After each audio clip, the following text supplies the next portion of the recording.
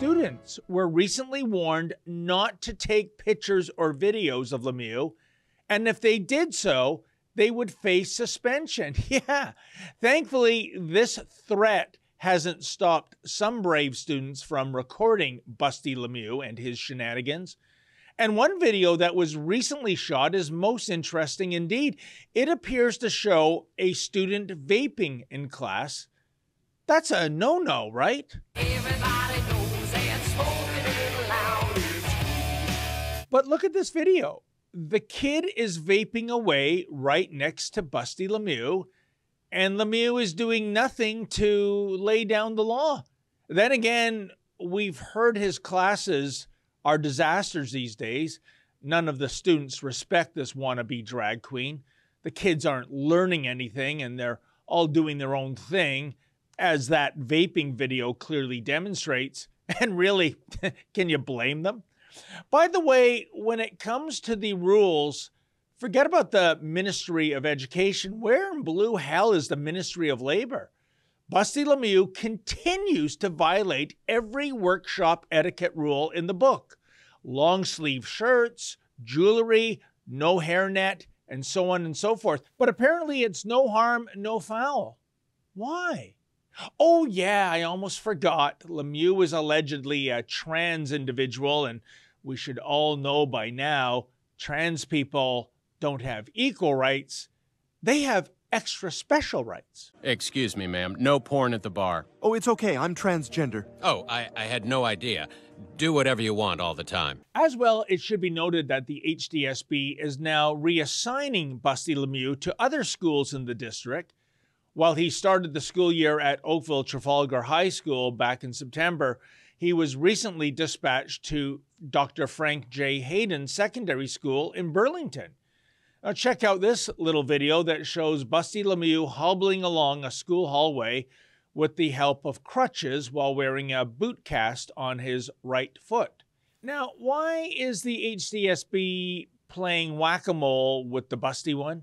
Is it to take the heat off Oakville Trafalgar High School? You see, folks, in the last several weeks, this school has been the frequent target of numerous bomb threats, all of which were proven to be thankfully bogus. Alas, I suspect it is only a matter of time before Dr. Frank J. Hayden Secondary School receives phoned-in bomb threats, too. As well, one wonders how Lemieux presumably hurt his foot. Could it have been from a skydiving mishap? After all, in late October, Lemieux went parachuting with an individual named Voodoo. Now, Voodoo is self-described as, quote, the conservative porn star skydiver, end quote. No, we're not making this up, folks. Trust us.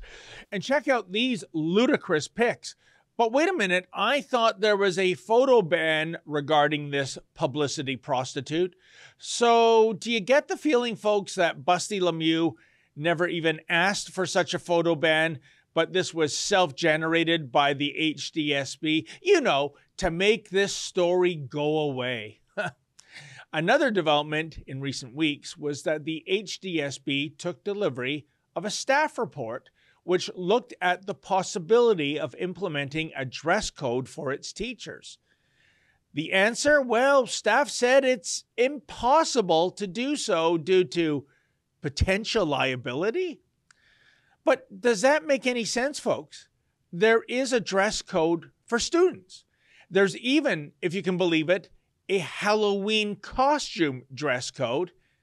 In fact, this recommendation against a dress code for staffers is absolute rubbish, according to respected labor lawyers Howard Levant and Peter Carey. Writing in the Financial Post recently, Levant and Carey stated the following, quote, even in a unionized environment, an employer always has the right to ensure that employees are appropriately attired.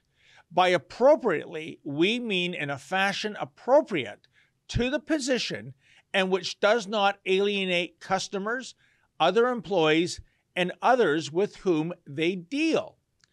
Why then is the Halton District School Board allowing this garish, sexualized, hyperbolic, provocative, in short, completely inappropriate attire?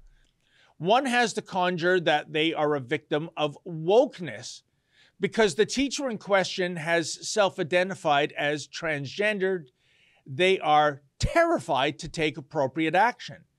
If any of us went to work in costume or barefoot and generally unkempt, we would reasonably expect to be sent home, if not fired. If we argued that we did so as a presentation of a particular identity or even gender identity, it would be no different, as that is not a defense, contrary to what Halton would have you believe. Let's be clear. The Halton District School Board has the legal ability to insist that their teachers wear appropriate attire to school. They should do that in the present case. Not to do so actually creates a precedent and legally opens the door for further abuses. The Halton District School Board is failing its students and its teachers in not dealing with such outrageous conduct, end quote. But apparently the HDSB educrats know better than Canada's top labor lawyers. Oh, they're so smart, those Halton educrats. And while wokeness is driving the agenda, it is only up until a certain point. Oh, sure, the HDSB educrats, they're all down with that radical transgender revolution, but only when students have to put up with such a freak show. Because when it comes to the HDSB educrats, when someone comes to their doorstep dressed in an identical fashion to Busty Lemieux, well, that's a little too, vulgar for them. That's an excerpt from my show every night. It's called The Ezra Levant Show. That's me, Ezra Levant. You can see the whole thing behind our paywall. Well, there's a lot of goodies behind there. I do a show every weeknight. My friends Sheila Gunn-Reid and David Menzies and Nat and Kat have their shows too. You get a ton of content for just $8 a month. There's so much in there you won't find anywhere else. Go to rebelnewsplus.com.